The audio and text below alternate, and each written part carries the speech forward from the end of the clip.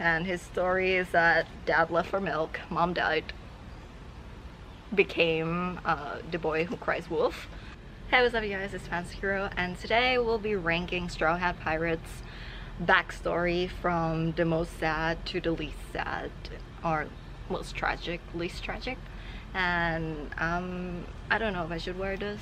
It's really hot outside. Just wanted to change the scene, right, the background. So I'm sitting outside, it's like 95 degrees and I'm kind of dying, but we're gonna try to film this pretty quick. I'll try to keep it under 15 minutes, but I don't think I'm gonna wear this, it's way too hot. But alright, so let's start. These are the elements that I'll use to judge how old they were when they faced their traumatic events, how long they have suffered, and how strong they are for being themselves and also being able to get through those events. So we're gonna start from the least sad to the most sad. The least sad backstory, starting at number 10, I said Zoro. His backstory, oh, spoilers for Sanji's backstory, like complete backstory, which will be from the whole cake arc. I'm not sure what episode or chapter it starts, I'll put it up here, but there will be spoilers on Sanji's complete backstory and Jinbei if you haven't gotten there yet. But alright, number 10 we got Zoro. His backstory is that his best friend died by falling down a freaking stairs. Like, it's just, I mean, I know they're kids, so you know, they were like, what, Zoro was 8 and Kuina was 3 years older, so Kuna is 11. So I guess kids can die really easily back then.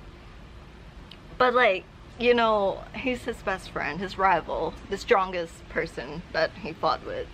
And they just made a promise, like, either you or me, one of us will be the greatest swordsman in the world. And then the next day she just, it's almost comical, but it's sad.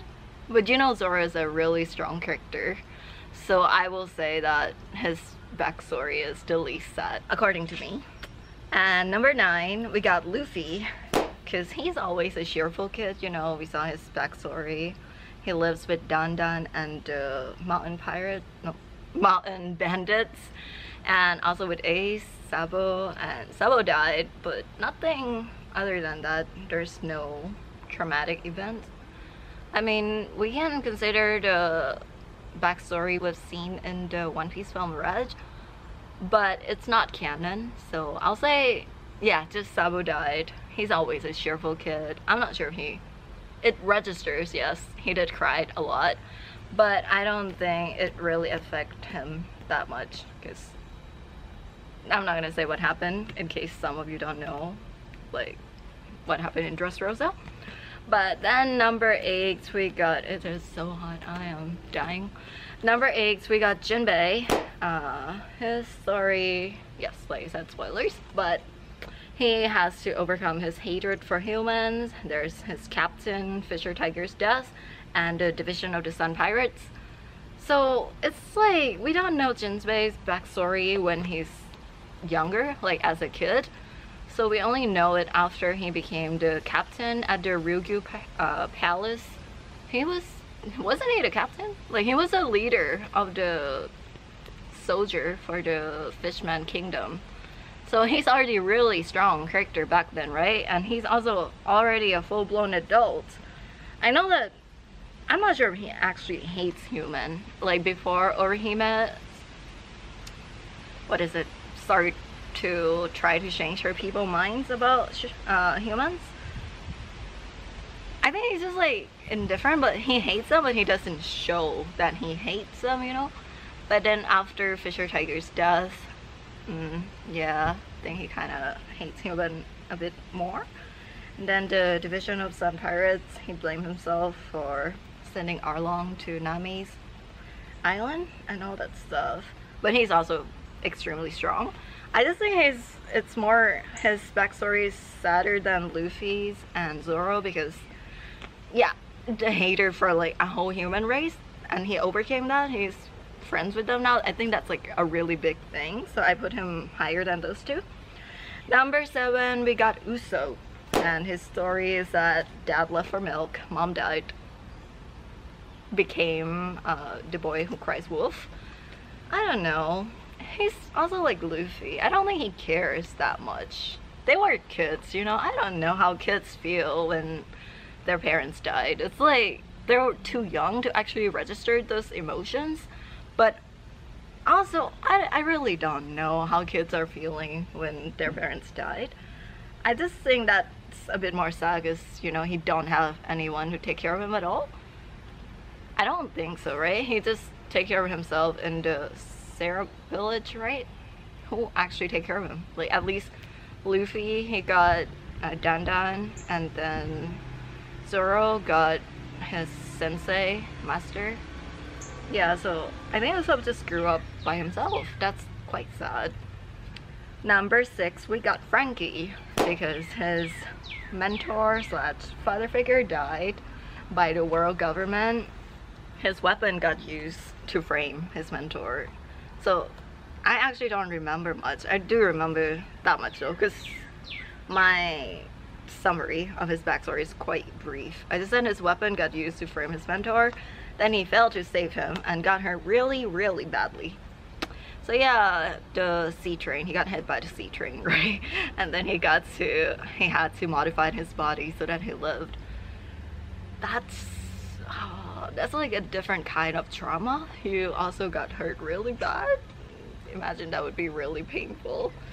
Yeah, and just imagine all these items that you made for fun because you like to build stuff and happen to be weapons, and then it just got used to not only destroy his island but also frame his mentor who take care of you all of those years. Oh yeah, he got abandoned by his pirates. They are pirates. So Frankie's parents are pirates. We don't know them. We know that he got abandoned. What shitty parents. That's probably the next video, like which One Piece characters got the best parents. Spoilers, not many of them. But yeah, I put him at number 6. Number 5 is Brook. Okay, sorry. I know he should be higher because being alone for 50 years is quite, what is it, isolating? Yeah, just alone, you know, being alone for a whole 50 years. And he watched his crew die. Yeah, that is really sad. But he is also, how old was he? 38 when all this happened. So he's a really grown adult. I think it's still really sad, but in my opinion, the rest of the Straw Hats, I just feel like it's worse.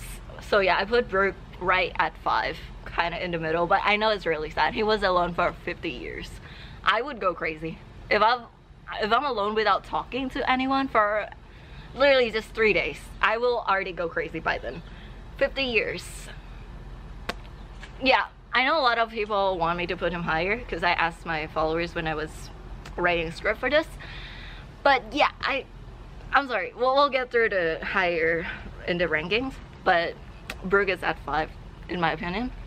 Number 4, we got Chopper. He got banished by his hurt, seen as a monster, and accidentally killed his own adopted father. And all of these happen when he's... How old is Chopper? Chopper is 17 now, so 2 years ago he was like 15. All this happened when he's around 10. Or younger, probably about 8 to 10. He's a baby when all of this happened. Just imagine being shunned by your own family, your own herd. And then you try to, assimilate into the human community, because, you know, if your own reindeer's herd doesn't like you, then maybe I'll try to become human. They didn't like him either, so yeah, everyone kind of seen him as a monster because they just don't understand him. Then he got adopted by Dr. Helook, right? Helook? I don't know if I said that right. But after that, he's dying and he's reading the book and he saw the Jolly Rogers logo and he was like, is this Helook's fault? Because he was like, you know, it's like the symbol that like you can... What did he say? He said something about you can do anything with this Jolly Roger symbol, right? The skull and the cross. Like living? I don't know. Don't quote me. I'll put what he said. But yeah, in a way, it is kind of his fault because he taught Chopper that. So now Chopper is like, oh, it must be a cure for everything. And he go find that poisonous mushroom and then gave it to him, and then he died. Very traumatic for a 10 years old kid. So I put him that high. He's a baby, okay? He's a baby. Alright, number 3, we got Sanji. What a funny coincidence, because it's San means 3. But yeah, Sanji, he got experimented on, seen as a failure, almost starved to death. That should be enough. But the experiment on and being tortured, bullied by his own siblings, except for Reichu, best sister, I love her. Yeah, that is... Oh, poor boy. He's such a kind person. Honestly, Sanji's... Sorry. Well, we'll talk about that later. I was just thinking about how Sanji would make such a best boyfriend, you know? Because all of the Straw Hats men, he's the only person who showers every day. But that's just besides the point. Yeah, so... Really sad that he got bullied by his siblings, and then his mom died. And then, oh god, just... Excuse me, I'm trying to film. What even is that insect noise? But yeah, okay, that happened. What else? Being seen as a failure, like unwanted by his family. Okay, the bugs showed out. Please chill out, okay? Second place, Nami, she had to work for the person who killed her mom while being hated by her own village for all those years that she had to work to, what is it, buy back the village from Arlong. So I think that is, what is it, imagine just being a slave to the person who killed your mom. Yeah, that's just, I don't know, I feel like that is really hard. Especially she was 8. Most of the Straw Hats were 8 in their backstory. Maybe younger for Luffy. Yeah, Luffy was 7 because Ace was 9, right? Or I don't know. I don't remember the exact age, but really young, below 12. They were just kids, you know? And I think Nami's really sad because she's trying to carry all these burden by herself. She's not even tell the villagers that she's trying to help them. And I know that the villagers knows, but they're faking that they hate her. Just so she have, like, whenever she get tired and she don't want to do this anymore, they just want her to leave. But I don't know, I just think that is really sad. It's just like that person killed your mom and then you have to work under them, literally become their slave. And when she stabbed her tattoo, the Arlong tattoo, god, she wanted to do that to Arlong, but she can't, you know. It's just, I don't know, I feel like that is really sad. Someone might put Sanji higher than Nami or Brook higher than her, but it's just the part where she had to steal all these treasures to buy back her village. That's like working for Arlong, one, that's like really bad, and then going to steal from pirates, that's also really bad. Like, she put herself in so much danger stealing from pirates. I don't know, it's... And Arlong, they're fishmen, they're like 10 times stronger than regular humans. She's just a little girl, she was 8. It's, oh, I don't know, I really think her backstory is really sad. Then we got number 1, Robin. I feel like everyone can agree on this. Robin got the saddest backstory. Her island got annihilated and she was chased by the world government for 20 years. 20 years, a lot less than Brook being alone for 50 years, but again, being a little girl, need to fend for herself, doing everything to survive. And the whole world, it's not just the world government, not just the marine. It's like when she got into a house of a family, you know, she's like, I can do anything. I can clean, I can, I don't know, take care of your babies and all that stuff. And they just took her in just because they want her bounty. It's like humans. humans are just trash, man. I'm sorry. I don't know how I got there.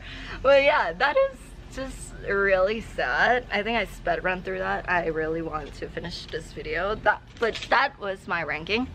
10 we got Luffy, 9 Zoro, 8 Jinbei, 7 Usopp, 6 Frankie, 5th Brook, 4th Chopper, 3rd, yeah, Sanji, 2nd Nami, and the 1st place for the Straw Hat member with the saddest, our most tragic backstory is Robin. So those are my opinions. Let me know what you guys think in the comment down below. I am literally about to melt because it is really hot outside. But yeah, I'll see you guys in the next video. And thanks for watching. Be sure to subscribe if you want to see more One Piece or movie / show / anime review. I post that randomly. So yeah, maybe hit the bell if you want to know when I post. But yeah, it's been Pansakura. I'll see you guys in the next one. Bye!